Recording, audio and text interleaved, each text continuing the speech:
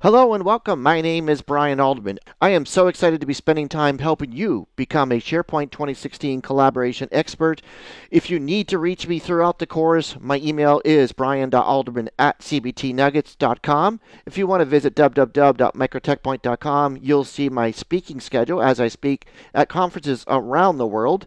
And if you want to follow me on Twitter or connect with me on LinkedIn, you have that information as well. One of the beauties of becoming a collaboration expert is you become more effective, you become more efficient, you become more productive, which means you make more money. And that's one of the reasons I'm here, is to help you understand SharePoint well enough to ask for that raise. And we're going to talk about several items in SharePoint that give you the power and the knowledge to understand SharePoint. We're going to look at both list and library configuration settings. We have several different types of settings we're going to go through. We're going to talk about how to navigate in SharePoint to make sure you're moving around and getting access to all of the content that you need access to.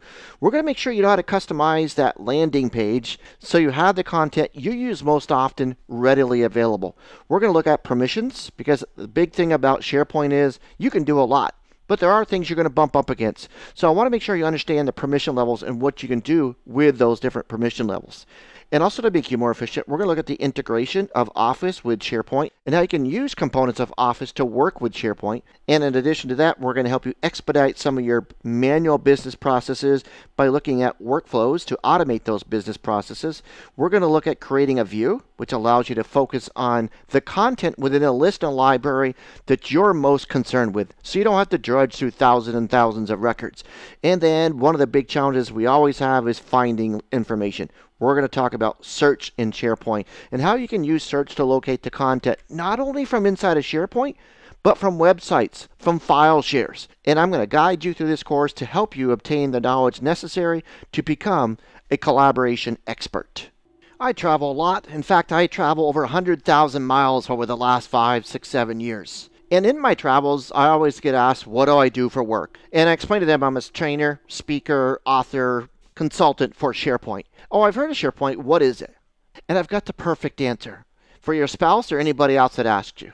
It's a web browser-based central repository of shared information that is security trimmed, which means I can't see everything out there. I can only see what I'm supposed to see. And we can collaborate on content, whether it be documents or items, from anywhere in the world. Now, I made it sound very easy from an end user's perspective because that's what this course is all about. But as you can see in front of you, it's not that easy. There's a lot of components involved with SharePoint. The good news is, when we're looking at this diagram, we only have to worry about the inside of right about here. That's what we're going to be focusing on here.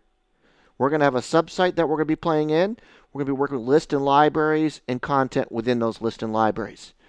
I do want to draw your attention to the fact that I may say that's a site feature. I may say it's a site collection feature. And with the permissions that you have, you can't change site features. You can't change site collection features. But as we share our time in this course, you're going to have enough ammunition to go to the site owner, to the site collection administrator, and ask for additional features or additional functionality. And that's my goal, is to arm you with the information that you need to do your job successfully, be more productive, get that raise, and also know that the capability may or may not be there. And if it's not, you need to go talk to the site owner or the site collection administrator. And as you get more efficient with SharePoint, you might become a site owner.